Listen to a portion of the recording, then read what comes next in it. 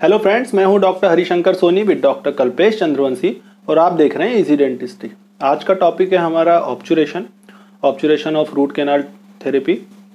RCT के ऊपर videos हमने सीरीज़ में बनाए हैं। इसके पहले के वीडियोस आप डिस्क्रिप्शन से देख सकते हैं। उसमें सारा आपको के file, H files, identification, access opening, BMP, ये सारे वीडियोस आपको मिल जाएंगे। तो आज का वीडियो शुरू करने से पहले एक छोटी सी रिक्वेस्ट, अगर आपने हमारा चैनल अभी तक सब्सक्राइब नहीं किया है तो इस रेड बटन को क्लिक करके सब्सक्राइब कर दें और हमारे नोटिफिकेशन से अपडेट रहने के लिए बेल आइकन को क्लिक कर दें। तो चलिए शुरू करते हैं आज का topic, ऑब्चुरेशन of root canal treatment. तो चलिए मैं पहले आपको बता देता हूँ किन किन चीज़ों की ज़रूरत पड़ेगी आपको। पहले तो ये दांत रखा हुआ है मैंने, जिसमें हम ऑब्चुरेशन करेंगे। ये वही दांत है जिसमें हमने आपको एक्सिस ओपनिंग और बीएमपी करके दिखाई हुई है। तो पहले आप डिस्क्रिप्शन से जाकर एक्सिस ओपनिंग और बीएमपी का वीडियो भी देख सकते हैं ताकि आपको ये ज़्यादा अच्छे से समझ में आए। अब ऑब्चुरेशन के लिए किन किन चीज़ों की आपको ज़रूरत पड़ेगी, अगर आप बिगिनर हैं तो आप एक कॉपी में लिख भी सकते हैं। ये सब जब आप ऑब्चुरेशन करें तो आपको आसानी होगी। तो गट्टा पर्चा हमको सबसे पहले लगेगा। गट्टा पर्चा पॉइंट्स यहाँ पर ये मैंने 15 से 40 और 45 से 80 नंबर के गट्टा पर्चे को रखा हुआ है। इसके बाद हमें पेपर पॉइंट की ज़रूरत पड़ेगी। पेपर पॉइंट यहाँ मैंने रखा हुआ है। एक एक्सरे फिल्म हमको यहाँ पे लगेगा। इसके बाद हमको सीलर मटेरियल लगेगा। सीलर मटेरियल के लिए मैंने जिंक ऑक्साइड यूजिनॉल लिया हुआ है। अलग अलग सीलर मटेरियल आते हैं, जो भी आप यूज़ कर रहे हैं वो आपको लगेगा। इसके बाद सीलर को मिक्स करने के लिए हमें एक ग्लास स्लैब लगेगा और सीमेंट स्पैचुला यहाँ पे रखा हुआ मैंने, ग्लास स्लैब और सीमेंट स्पैचुला। एक ब्लो टॉर्च की हमको ज़रूरत होगी। ये ब्लो टॉर्च मैंने यहाँ पे रखा हुआ है और एक कंडेंसर हम यूज़ करेंगे, राउंड कंडेंसर यूज़ करेंगे। और लास्ट में हमको ज़रूरत पड़ेगी टेम्परेरी फिलिंग मटेरियल की। तो एक बार फिर से मैं आपको बता देता हूँ क्या क्या हमको लगेगा। तो जीपी पॉइंट्स, गट्टा पर्चा पॉइंट्स हमको लगेंगे। इसके बाद paper points, x ray film, sealer material, zinc oxide eugenol रखा हुआ मैंने, एक ग्लास स्लैब लगेगा, cement spatula, blow torch, round condenser और filling material, temporary filling material. ये भी आपको लगेगा, मैंने बताया नहीं। स्प्रेडर्स की हमको ज़रूरत पड़ेगी। तो ये स्प्रेडर हमने यहाँ पे रखे हुए हैं 3। ये भी जैसे फाइल्स होती हैं वैसे ही कलर कोडिंग से आते हैं, नंबरिंग से आते हैं। एक स्प्रेडर मैं आपको यहाँ पर दिखा देता हूँ। ये देखिए, जैसे फाइल्स में कटिंग एज होता है, इसमें कटिंग एज नहीं होता है, ये प्लेन होता है। ये देख लीजिए आप। तो यहाँ पर मैंने 25, 30 और 35 नंबर के स्प्रेडर रखे हुए हैं। इतना मटेरियल हमको लगेगा। साथ ही साथ mouth mirror, probe, tweezer, cotton और इरिगेशन के लिए सिरिंज, ये नॉर्मल चीज़ें हैं तो वो आपको साथ में रखनी है। मेन जो हमको यहाँ पे लगेगा मैंने आपको बता दिया।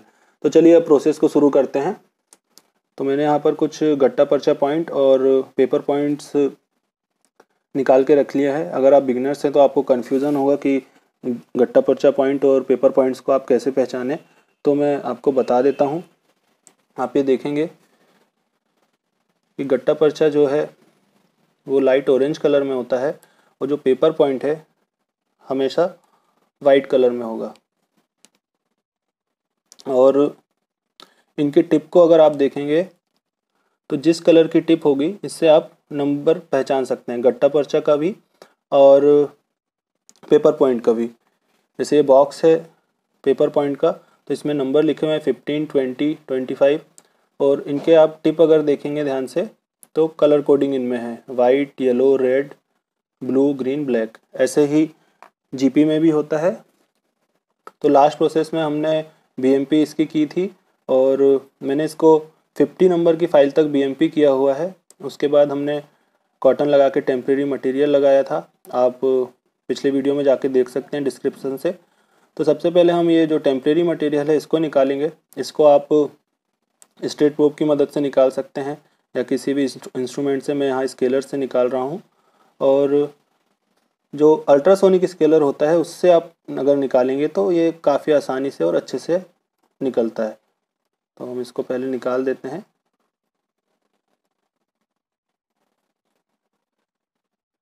तो ये टेम्परेरी मटेरियल और जो कॉटन हमने फिल किया था इसमें ये निकल गया है।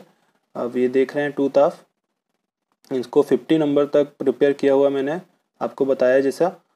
तो इसको अब आप इरिगेट कर लेंगे, साफ़ कर लेंगे, और इरिगेट करने के बाद इसको हम ड्राई करेंगे। ड्राई करने के लिए हम पेपर पॉइंट्स लेंगे। जिस नंबर तक आपने फाइल किया है उस नंबर का पेपर पॉइंट आप ले सकते हैं और इसको इस तरीके से कैनाल में प्लेस करेंगे। कुछ देर के लिए इसको छोड़ देना है, 4-5 सेकंड के लिए, ताकि जितना भी अंदर मॉइस्चर होगा कैनाल में ये एब्जॉर्ब कर लेगा। फिर इसको आप निकाल दें और पेपर पॉइंट्स हर बार नए यूज़ करना है आपको। आप जैसे इसको प्लेस करेंगे, इसको आपने प्लेस किया, उसके बाद जब आप इसको वापस निकालेंगे तो चेक कर लीजिए, आपको दिख जाएगा ये गीला है या नहीं है। अगर ये गीला है तो आप फिर से डालें। जब तक पेपर पॉइंट ड्राई नहीं हो जाता, कैनाल से ड्राई वापस नहीं आएगा, तब तक हम उस कैनाल को ड्राई करेंगे। तो पेपर पॉइंट से ड्राई करने के बाद कैनाल्स को हम जीपी यूज़ करेंगे, मास्टर कोन जिसको हम बोलेंगे। इसको प्लेस करके एक्सरे लेना है। तो जीपी किस नंबर का प्लेस करना है, कैसे प्लेस करना है, ये मैं आपको बता देता हूँ। जहाँ तक आपने बीएमपी किया हुआ है, बायोमैकेनिकल प्रिपरेशन किया है हुआ है जिस नंबर की फाइल तक, उस नंबर की जीपी पॉइंट आपको कैनाल्स में प्लेस करनी है।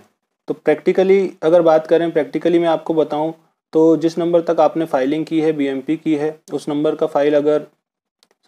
का जीपी पॉइंट अगर छोटा होता है, एक्सरे में छोटा दिखता है, तो उससे एक नंबर का छोटा गट्टा पर्चा पॉइंट आप यूज़ करें। मतलब 40 नंबर तक अगर आपने बीएमपी की है तो 35 नंबर का जीपी पॉइंट यूज़ करके एक्सरे लें, या फिर 50 तक आपने की है तो 45 नंबर का जीपी डालकर एक्सरे लें। और एक नंबर छोटा जीपी पॉइंट मान लीजिए अपेक्स के बाहर होता है या बिल्कुल अपेक्स को टच होता है और आपको छोटा करना है, तो आप सीज़र लें और इसकी टिप को, जो जीपी की टिप है, इसको कट कर दें। इसकी टिप को 0.5 mm या 1 mm थोड़ा सा आप इसको ऐसा कट कर दें। बहुत ही छोटा कट होता है, आपको यहाँ दिखेगा भी नहीं, तो ये अपेक्स के बाहर नहीं होगा। इसके बाद इसको डालकर आप एक्सरे लें। तो चलिए इसको प्लेस करते हैं। तो एक कैनाल में मैं, ये देखिए ऐसा प्लेस करना है आपको।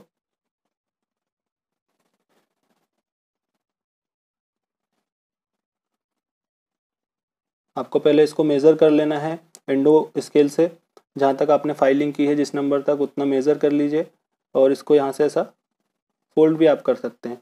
जितने नंबर तक आपने फाइलिंग की है वहाँ से ऐसा फोल्ड कर लीजिए। वैसे ये नंबरिंग से भी आते हैं, पर अगर नंबरिंग वाला आपके पास नहीं है तो आप ये मेज़र करके ऐसा फोल्ड कर लें और फिर इसको कैनाल में प्लेस करें। इसको ऐसा प्लेस करना है, ये देखिए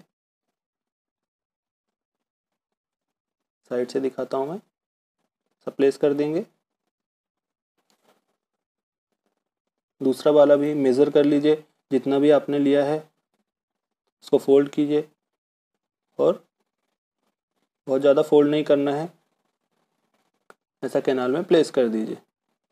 तो ये प्लेस करने के बाद, मास्टर कोन प्लेस करने के बाद इसका एक्सरे हम ले लेंगे। तो एक्सरे हमने यहाँ पे लेके रखा हुआ है इसको मैं आपको दिखा देता हूँ। यहाँ पर ये आपको क्लियर नहीं दिख रहा है तो इसी का फ़ोटो मैं आपको स्क्रीन पर दिखा रहा हूँ। एक्सरे में आप देख रहे होंगे कि ये जो जीबी पॉइंट है 1 to 2 mm शॉर्ट है। आप चाहें तो 0.5 mm इसको और बढ़ा सकते हैं या इतने में भी फिल कर सकते हैं। और एक्सरे हम इसलिए देखते हैं, अगर हमें कम ज़्यादा करना हो तो एक्सरे देखकर हम जीबी पॉइंट्स की लेंथ घटा या बढ़ा सकते हैं। तो ये अच्छे से देख लीजिए आप एक्सरे। इसके बाद हम प्रोसीजर शुरू करते हैं। तो अब जो ये टूथ है इससे मैं जीपी निकाल रहा हूँ। ऐसा हम जीपी निकाल लेंगे। चाहे तो आप अच्छे से एक बार और इरिगेट कर दें, अच्छे से आइसोलेट कर दें, कॉटन लगा दें और सक्शन आपको चलाते रहना है तो जाके सलाइवा ना हो। टूथ के साइड में कॉटन बॉल प्लेस कर दें, कॉटन रोल प्लेस कर दें। तो इसके बाद हमको सीलर की ज़रूरत पड़ेगी, तो चलिए सीलर बना लेते हैं। यहाँ पर मैंने पाउडर और लिक्विड ले लिया है, इसको मिक्स कर लेते हैं। इसकी आपको जो कंसिस्टेंसी है कितनी रखनी है मैं आपको बता देता हूँ। तो कंसिस्टेंसी जो रखनी है आपको, इतना रखें आप कि वो जो आपका जीपी पॉइंट है उसमें अच्छे से लग जाए और कैनाल्स की वॉल में अच्छे से वो प्लेस हो जाए। बहुत ज़्यादा थिक नहीं रखना है, बहुत ज़्यादा थिक करेंगे तो कैनाल में प्लेस नहीं होगा, वो जो उसकी कैनाल वॉल्स है उसमें लग नहीं पाएगा। इसको मिक्स कर लेना है और इसकी यहीं पर आप साइड में रख लें। बहुत ज़्यादा इसको थिक नहीं रखना है। ये देखिए यूज़ कैसे करना है आपको। तो ये जो जीपी लेंगे आप, जीपी में आपको इस तरीके से सीलर को लेना है और कैनाल में प्लेस करना है। इसमें आप ऐसा मूवमेंट कर सकते हैं तो ये सारी वॉल्स में लग जाएगा और फिर से ऐसा आप ले लें और कैनाल में प्लेस कर दें। पहले एक कैनाल को ऑब्चुरेट करना है आपको, फिर दूसरी कैनाल को। ये मैंने एक कोन प्लेस कर दी।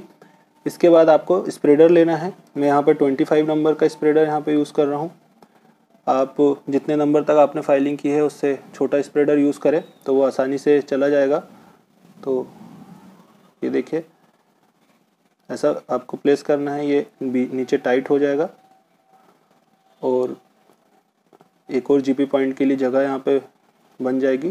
जितने नंबर का स्प्रेडर हम यूज़ करेंगे उतने नंबर की जीपी पॉइंट हमको फिर प्लेस करनी है। तो यहाँ पे आप ये रेट देख रहे हैं, 25 नंबर का मैं यूज़ कर रहा हूँ। इसको अच्छे से आप ऐसा कर दें और फिर यहाँ पे मैंने 25 नंबर का ही जीपी पॉइंट रखा हुआ है समझाने के लिए। तो इसमें भी जितने भी जीपी पॉइंट आप डालेंगे उनमें आपको सीलर लगाना है। ये देखिए, तो इसमें सीलर लगा लें, इसको अच्छे से प्लेस कर दें और फिर ऐसा फुल मोशन में निकाल लेंगे। और जहाँ से आपने स्प्रेडर को निकाला है उसी जगह में 25 नंबर की या जितने भी नंबर की आपने स्प्रेडर यूज़ की है जीपी पॉइंट प्लेस कर देंगे।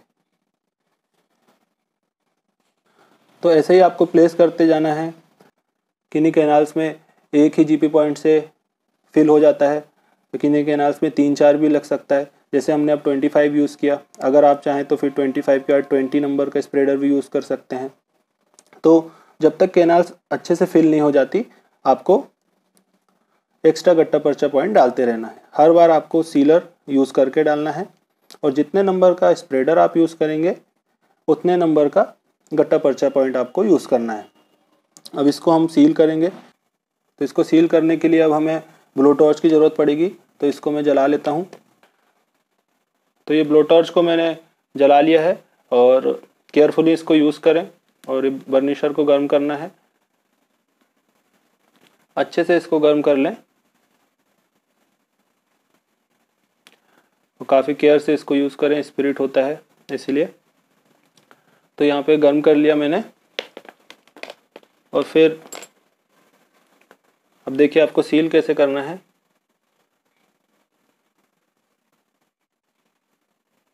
इस तरीके से आप ले जाएंगे, ये देखिए, और इस मोशन में सील करना है आपको।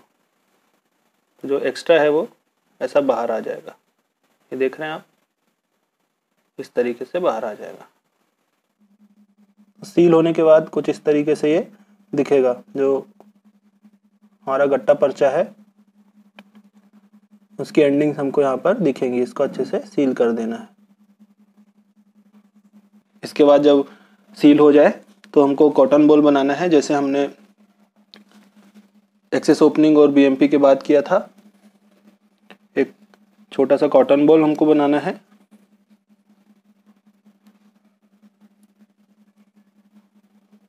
और इसको प्लेस कर देना है ताकि गट्टा पर्चा पॉइंट प्रोटेक्ट हो जाए। और इसके बाद थोड़ा सा टेम्परेरी मटेरियल लेंगे और इसको कैविटी में प्लेस कर देंगे।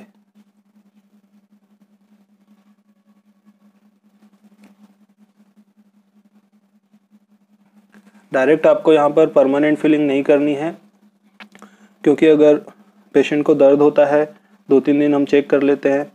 अगर पेशेंट को दर्द होता है तो हम इसको आसानी से निकाल के फिर रिपेयर कर सकते हैं। और इसी के बाद आप टूथ प्रिपरेशन कर सकते हैं। और टूथ प्रिपरेशन के बाद जब हमारा कैप प्रिपेयर होके आता है तो उसमें भी 2-3 दिन का समय लग जाता है। जब आप कैप प्लेस करेंगे तभी आप इसको परमानेंट फिलिंग में कन्वर्ट कर सकते हैं। परमानेंट फिलिंग कर दीजिए और फिर कैप प्लेस कर दीजिए। तो जो 2-3 दिन का हमें टाइम मिल जाएगा तो उससे हमें पता भी चल जाता है कि पेशेंट को पेन है या नहीं है। तो यहाँ पर हमारा ऑब्चुरेशन कंप्लीट होता है। तो आज का टॉपिक हमारा कंप्लीट हुआ फ्रेंड्स। आज के वीडियो में हमने देखा कि ऑब्चुरेशन हम कैसे करेंगे। अगर आपको वीडियो पसंद आया हो, आपके लिए हेल्पफुल रहा हो, तो इस वीडियो को लाइक कर दें, इसको शेयर कर दें अपने फ्रेंड्स के साथ। और अगर कुछ कन्फ्यूज़न है, आपको कुछ पूछना चाहते हैं आप, तो वो आप कमेंट सेक्शन में आकर बता सकते हैं। साथ ही साथ ये भी बताएं कि किन टॉपिक्स पर आप और अधिक वीडियो देखना चाहते हैं। और जाने से पहले सब्सक्राइब करना ना भूलें। Thank you friends.